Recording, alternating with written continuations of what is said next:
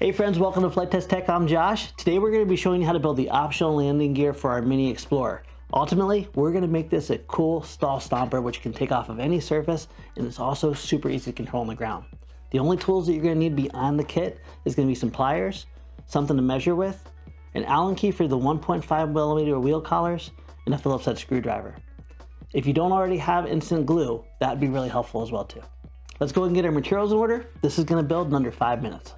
So as you can see in our kit here, we have our main landing gear wire, we have our two 3D printed parts, we have our 2.75 inch wheels, 4 wheel collars, and 2 screws to be able to mount it into the bottom of our Mini Explorer. The first thing we're going to do is we're going to take our mini landing gear and we're going to measure the middle point right in the center.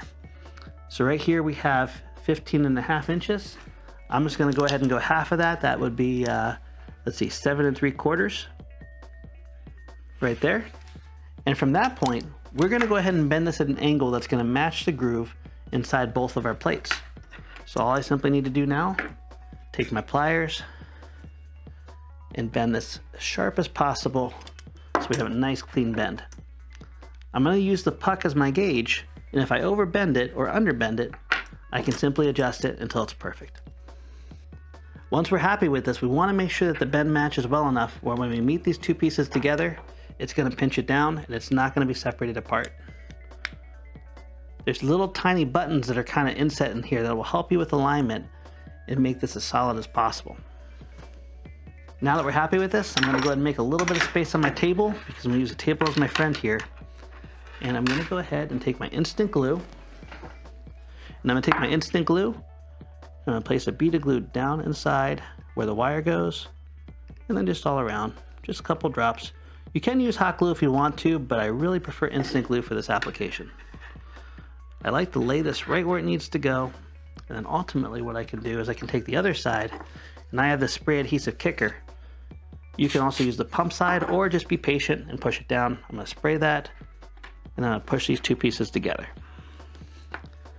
Keep in mind whenever you use an instant glue and kicker, it does build heat, so if you get that on your hands, it could burn you, so be careful. If you have any gaps, you can always put a little bit of glue in there and let it dry. Now that we have our 2 landing gear wires, we're going to go ahead and measure off 3 inches on both sides. I'm going to go ahead and put my glue aside here. I'm just going to come down here, 3 inches. Go to the other side. 3 inches. From that point, I'm going to carefully go ahead and bend this out so it kind of matches the plane with the top surface here. We can always adjust this a little bit more, a little bit less to get it just right. I always like to do both of my bends and then go back and use the table as my friend to be able to make sure that it's flat and it's parallel with each other. A little bit more.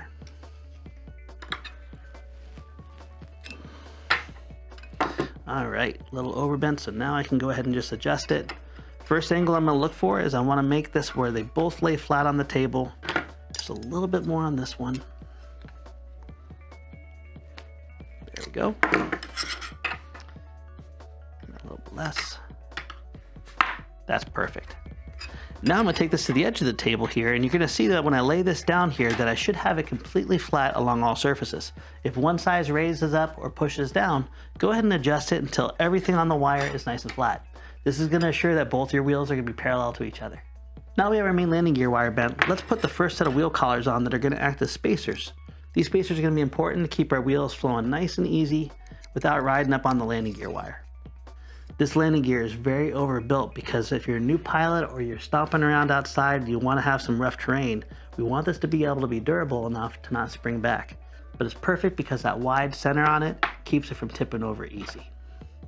Now that we have our inner wheel collars on, we can slide our wheels in, and then we're going to take our second set of wheel collars, and we're just going to give it about 1 millimeter of space, just about a sheet of paper. There we go. Same process on the other side, and we're going to slide that down in. You never want to make your wheels where they lock and they're too tight. Just a little space is all you need. So now you're going to see that we have some extra wire on both sides here. You can take your pliers or some wire cutters here. We're just going to get as close as possible. There's one. There's two.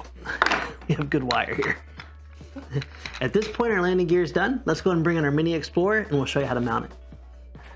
So this is our original Mini Explorer that you guys saw in the video. It has been through the war, training so many different people. We basically just passed the transmitter around. A lot of people fly it, a lot of people crash it, and it's still ticking. So now we get to give it a set of landing gear so people can start practicing to take it off. First thing we're gonna do is we're gonna remove the nose.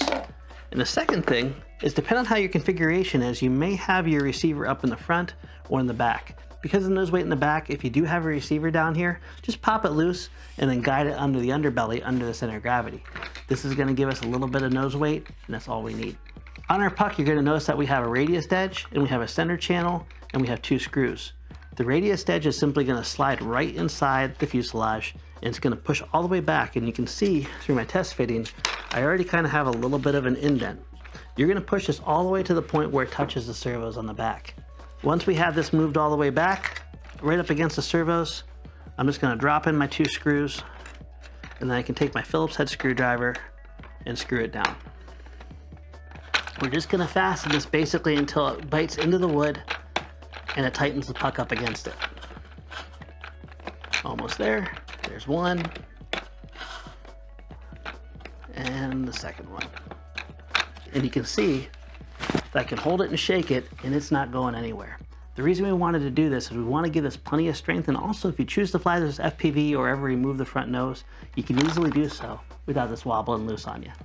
Only thing left to do is slide our nose back in. We're going to push a little bit, kind of let it crush down around the landing gear, and then we're going to lock it in with the dowel. The same rules apply with our center of gravity. Whenever we put our battery in here, we may need to move the battery back just a little bit because of the extra nose weight we have from our landing gear. But the really cool thing is because we have that mass lower down on the fuselage, this is going to have even better self-leveling tendencies, and it's also going to handle beautifully on the ground. Friends, I want to thank you for being part of the Flite Test family. Thank you for taking the time to build this landing gear kit with me. Can't wait to see you guys not only flying these, but also doing touch and goes and all the other great maneuvers that landing gear has to offer. Make sure you check out our other tech channel videos, and we'll see you next time.